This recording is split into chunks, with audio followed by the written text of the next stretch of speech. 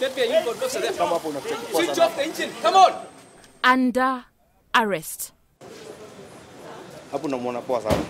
And the failed attempt to shield the face of the man, popularly known as Grand Mopao. This man, loved and loathed in equal measure, became a guest of the state on what can only be described as a dramatic day that started upon his landing at the Jomo Kenyatta International Airport on Friday morning.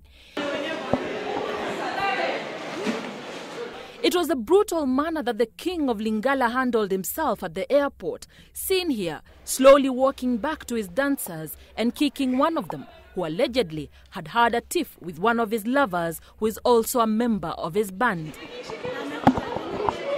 Bonjour. Merci beaucoup.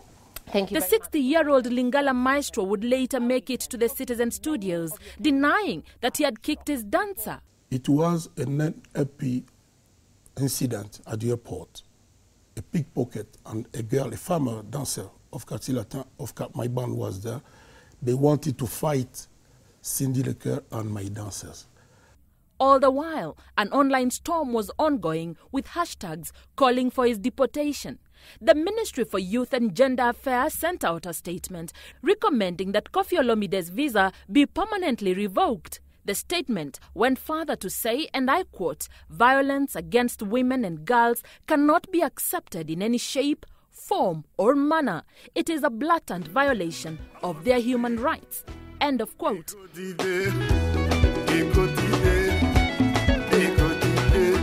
And if it does happen that Koffi Olomide cannot perform in Kenya, he will be reaping the bitter fruits he has sown over the years.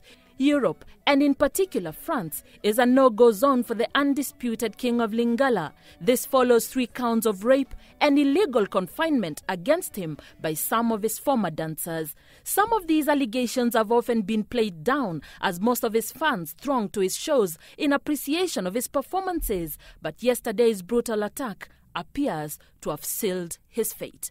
For Citizen Live at 1, I am Anne Mawade.